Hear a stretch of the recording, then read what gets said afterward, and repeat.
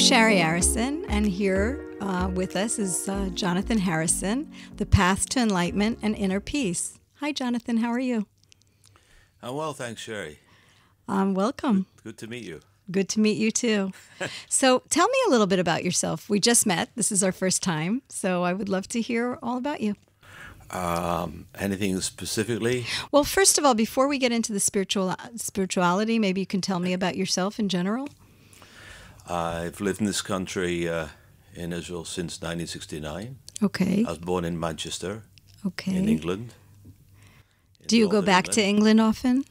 Occasionally. I still have a sister there. In Manchester, there is not only football teams, there's also a town there, which is where I lived. Great. So I grew up there, went to school there. I studied in Scotland. Okay. Studied physics and mathematics in Scotland for 7 years, in Edinburgh. And what made you come to Israel? I'm a Jew, you know. At the time, I was Zionist, and I was religious, and I was also... You say I was, so... Yeah. And I was... And, well, with age, you know, these sort of extreme emotions sort of tend to level out a little bit, and I think you see things maybe a little bit more in proportion. I agree. And I was also working in defense industries, and just after the 67 war here, when there's a huge euphoria in the country, because nobody knew what was waiting for us.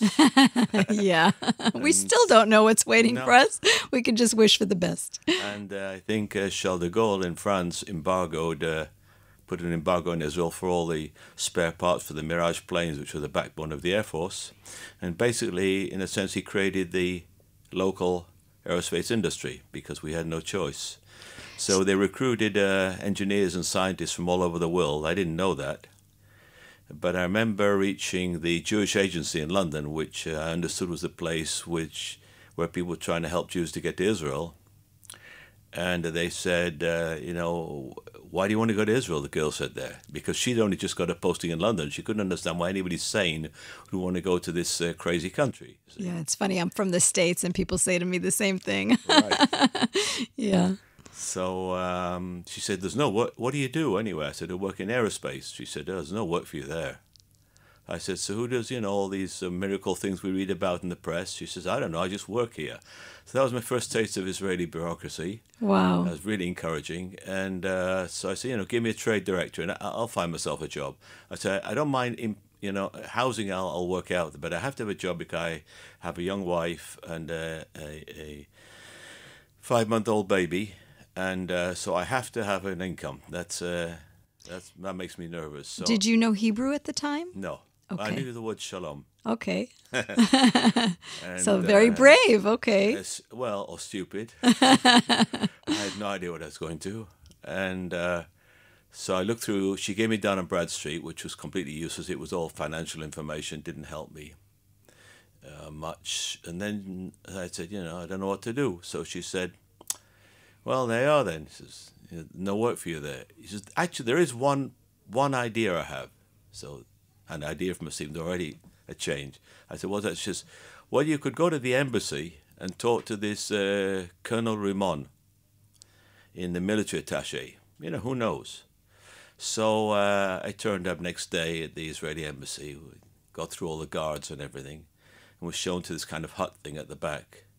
And I was halfway there, and this guy came out dressed in full, you know, military outfit with all his medals here and everything, you know. Good morning, Mr. Harrison. Pleased to meet you. Pleased to come in. So I went in, you know, sat down. And he said, okay. He said, I understand you want to go live in Israel. And you need work? I said, yeah. He says, what do you do? I said, I work in aerospace, in flight vehicle wind tunnel testing. So he went to the door, locked it, pulled the key out, pulled out a sheaf of paper and said, sign here. You have a job in defense industries. And I said, you know, but at the embassy, the Jewish agency, there's no work for me. He says, that they know nothing. Yeah. So that's when I was introduced to Israel. Wow. And from that, you got into spirituality. When did that happen? It was a development. I did a lot of things. I was very interested in science and the fundamentals of science. And my training in physics has probably been the most useful thing in this so-called spiritual work. Because for me, spirituality is just about learning to be more realistic, seeing things as they really are, rather than as I think they are, you see, seeing the real world, this, you see. I so agree with you. And it's funny, a lot of people think that, science and physics are completely different from spirituality. And I always say it's one of the same. If you understand it deeply, I think it's all mathematics, really, and geometry. So true. Yes. Yeah. So I was a magician for many years, magic. Oh, wow. And magic is also playing with this on the boundaries of what's real and how it looks, you see.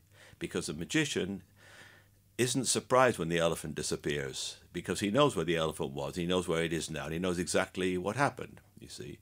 But the audience is, because, how did you do that? Right. And the only difference between them, the elephant's in the same place in both cases. The only difference is in their perception. So they're not, people are responding emotionally. The magician doesn't really respond at all. He maybe acts that he responds, he's surprised, but in actuality he knows exactly, because he has a knowledge, and the audience doesn't. They believe it's in the cage or whatever, and here it's gone. So the only difference between them is their perception. So begin to understand that we react from magic. Magic is about 95% acting and psychology. If I put a coin here and it vanishes, the strength of the trick depends on how well I've convinced you that the coin is really here. So that I began to understand that we react not to what's happening, but to what we think is happening. Exactly. That was very interesting. So and you're also a musician, right? For many years. What do you play? I played guitar and I was a singer. I had actually an Israeli song group in Edinburgh. Oh, really? I didn't understand any of the words, but I enjoyed it, and that was part of the Zionism, you see. And I played double bass in a college modern jazz group. And because I think that music also fits into spirituality. Because if you think of vibration, and tuning, the tuning into yourself and tuning into others has a lot to play. Yeah, resonating. Yes, resonating. Yeah. How true. When we hear music, people have a reaction in their body. You can feel sad or happy, or depending on how the notes hit your body. And I think that has a lot to do with the frequency as well. How do you see that? Well, I started studying guitar when I was about 14. And at the same time, or 15, I was studying in a high school. I began studying in physics the theory of the vibrating string. Oh, wow. So I studied it at school, the math, and then at home I played it, and I saw that they just merged. They were just one. So that was another interesting area. So how did you get into Buddhism? It's all a mistake, really. There are no mistakes, but everything happens as it should. At least that's what I believe. You obviously know where this conversation is going, so I have to trust you. Well, I did my stint of psychotherapy for a while, at the age of 30. Okay.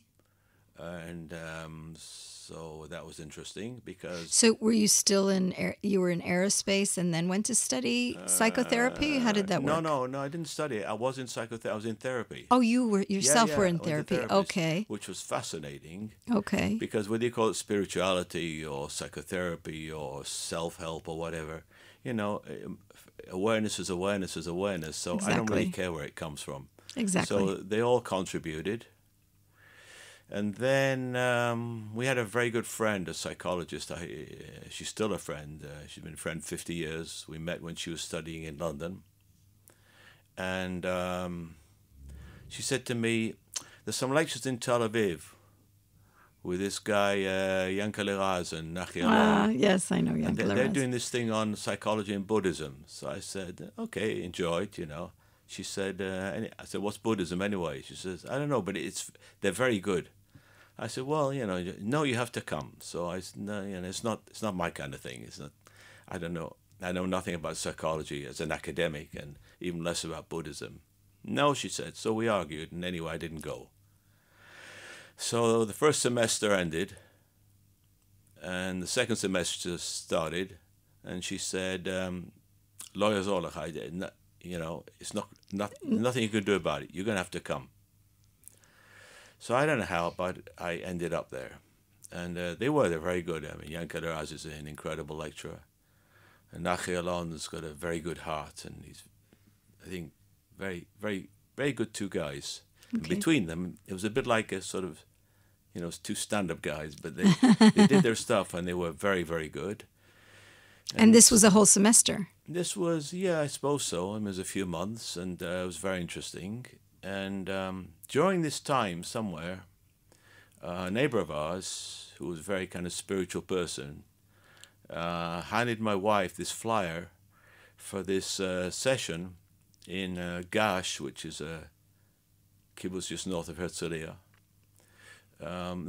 For anybody who's listening, it's really north of Tel Aviv. North of Tel Aviv, sorry. Yes, sorry. yeah, right. Thank you.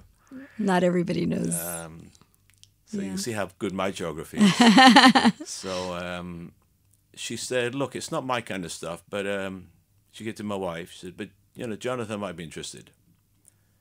So I don't know how, I don't know why, but, I ended up there. There was this room, and Dr. Peter Fenner was there, an Australian philosopher. And I sat down, and there were about 50 people there. Beautiful room with a big glass window at the end overlooking the sea. Beautiful place, And nothing happened. So, after about 20 minutes, I was getting very uncomfortable, sweating a bit, When you say nothing happened, it was just quiet in the room? Yeah, well, Peter was there, and he was making, eye contact with people. And, smiling here and there. And he was it wasn't that he was cut off or dissociated or anything. He was very much there. But in my he wasn't terms, doing. Nothing special was happening, so I wonder when it was going to start. And it took me several years before I'd understood fully that Peter wasn't doing anything because, from his point of view, there was nothing special that needed doing. That's great. And so it's very, very simple, you see. And that makes people very uncomfortable usually. Me, it was terrible.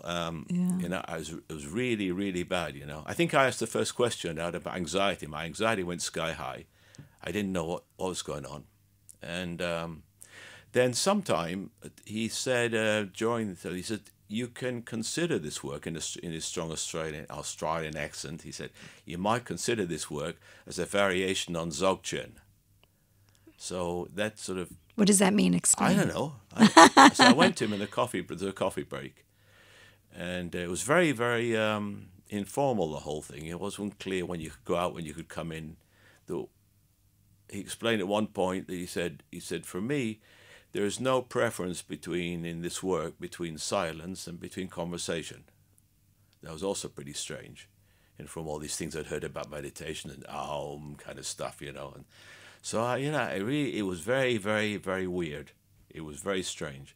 So I went up to him and said, catch your eye, obviously. Well, yeah, thank you. Thank you for pointing that out, because there was something in the air, and I don't want to get mystical about it or anything, but I could sense something there in the air which felt right to me, and I wanted more of it. Now, if you ask me what it was, I really don't have any words for it. But energy, a certain energy. If you want, yeah, whatever. Okay. But I knew that, I wanted it, whatever it was. And so I went to him in the coffee break, and I said, excuse me, Peter, am I disturbing you? And he said to me, and I remember this, you see, tens of years later, he said, you couldn't disturb me even if you tried. And I was really offended, really upset by that, taken aback. It took me several years to understand that what he meant was that I didn't have the power in me to upset him, that the sentence didn't mean anything. I behaved as I behaved. If he got upset... It was his upset. It was his upset. Exactly. But I didn't understand anything of that at the time. I just felt he was it was a push-off. Wow. So I said to him, well, I just want to ask you a question. You said this word Dzogchen or something? What is that? So then he explained to me it was one of the two Tibetan non-dual streams, Buddhist streams. In fact, there were even periods when some of the Buddhists didn't agree that it was kind of part of Buddhism. And later I understood from him that although Buddhism is solidly based on a non-dual understanding, that most Buddhists don't know it. Just the same as most Jews don't know Kabbalah, and most Arabs or Muslims don't know Sufism, which is, let's say, the spiritual side of the religion. and they're too much maybe occupied with the ritual, which can lose its content. So is that the type of Buddhism that you teach? Well, the truth is, I'm not. Over the years, I've come to a place where I'm not really in favor of importing foreign cultures. Okay. You know, that's fine for the Tibetans. Dzogchen flows very naturally from Tibetan Tantra. Okay. Which is different from Indian Tantra, although they're related. But, you know, it's fine for the Tibetans. There's a huge amount of guided visualization in it, which the Tibetans apparently are very good at. I'm terrible at it. I can't visualize things. So, you know, it didn't feel to me relevant here.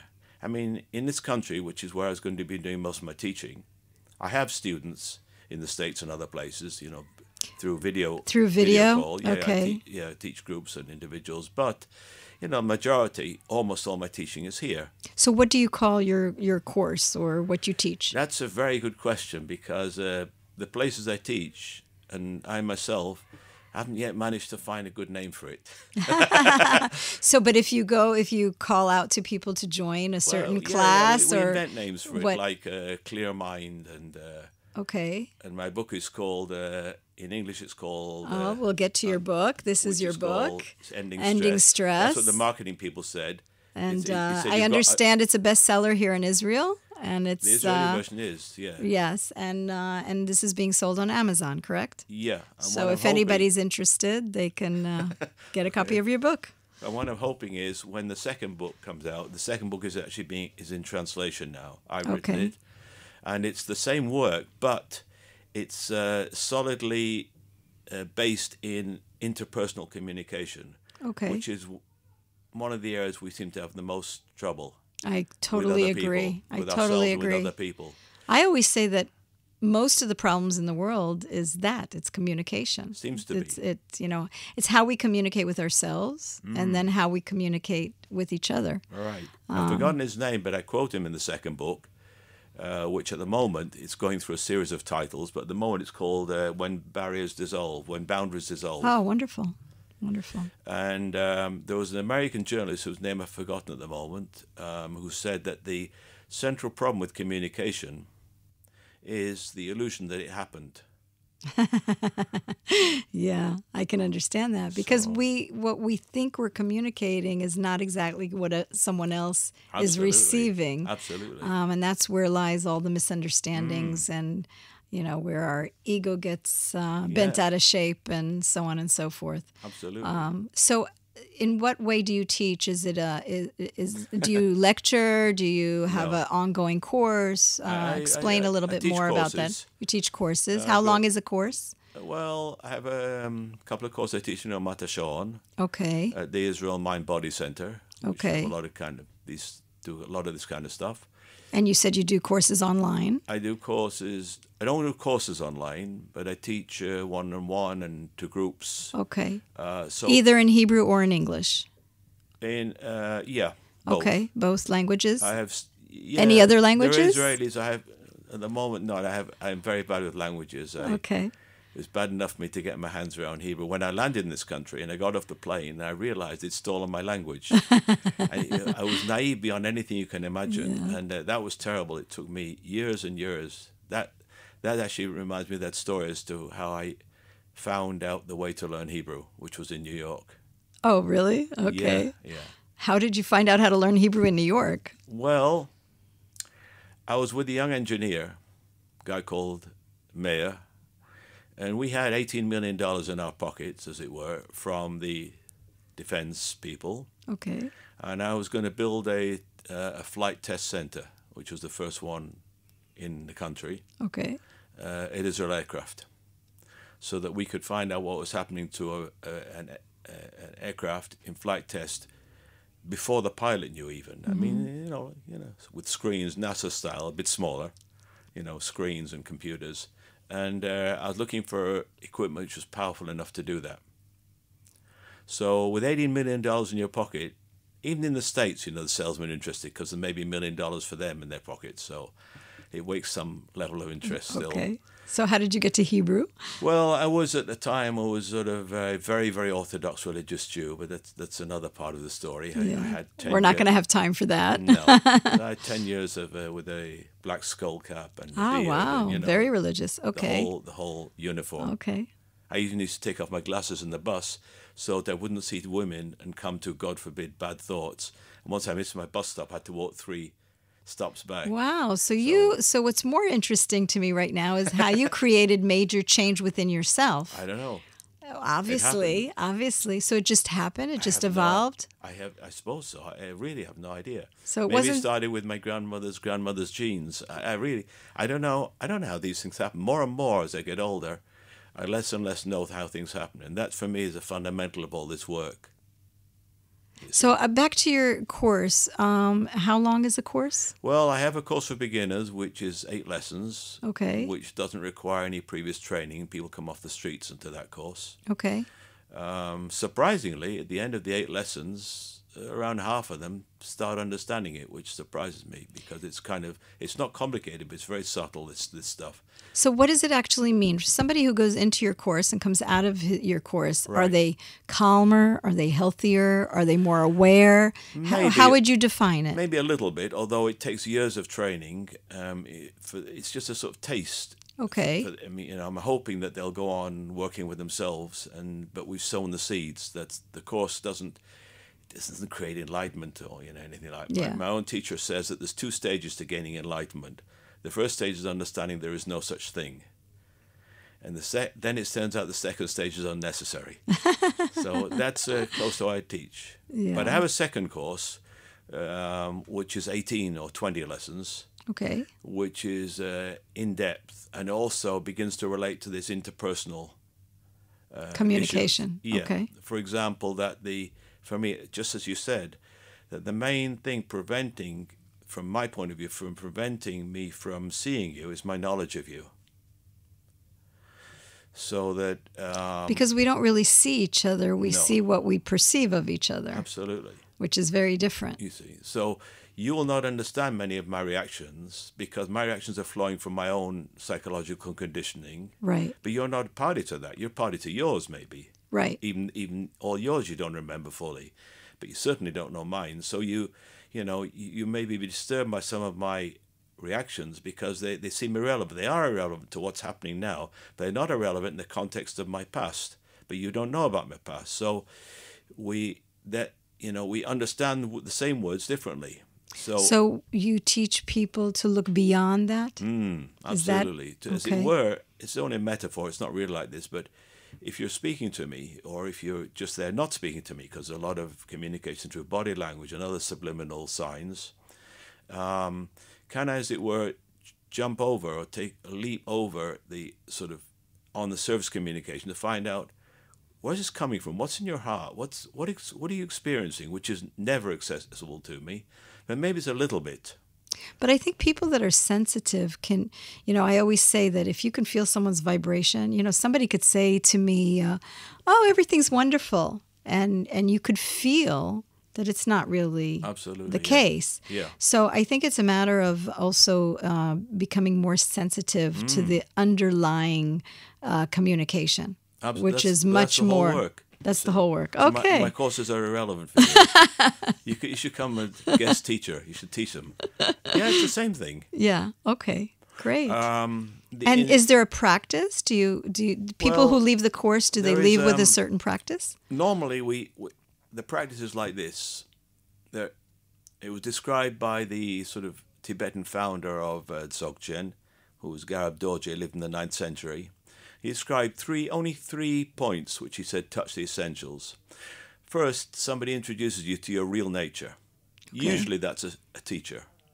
But it may be, child crying in the street or a flower, moment of understanding. But usually it's a teacher who's already there, usually. Secondly, you grasp this essential point, because one thing somebody introducing is another thing that you get it, that the penny drops.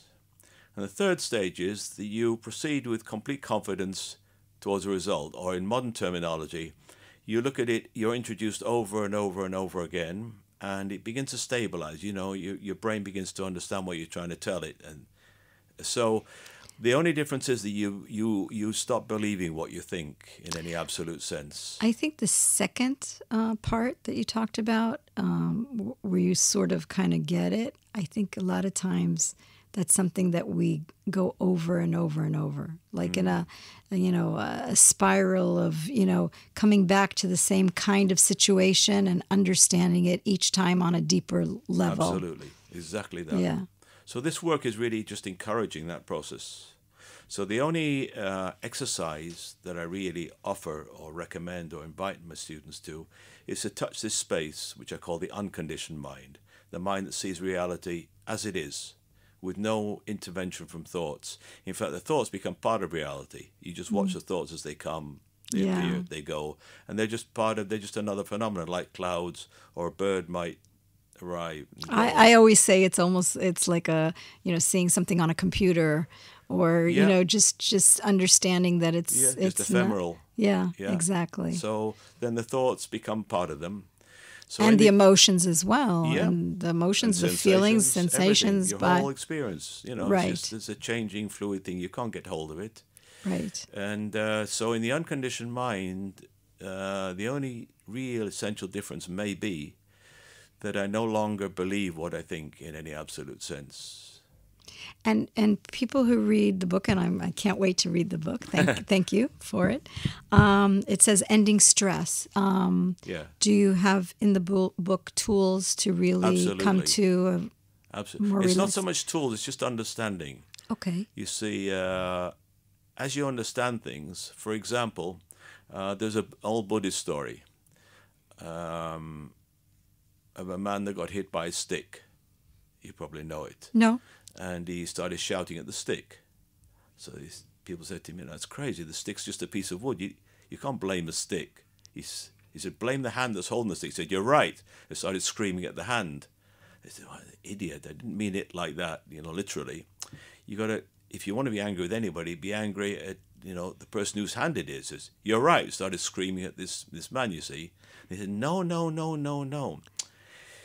What about all the things that brought him to be as he is and to do this?" And then you're lost. It's the whole world, you see. It's maybe the Big Bang and the creation of the solar system and the fact his grandmother was born and he has this particular genetic mix. And you see, so you're looking at the tip of the iceberg and he's the visible sign of the maybe aggressive act, but he's just part of the whole, you see. So when you realize that, then, as much as you'd like to be angry, I can't find anybody, I can't identify clearly anybody to be angry with because I don't know who's controlling this.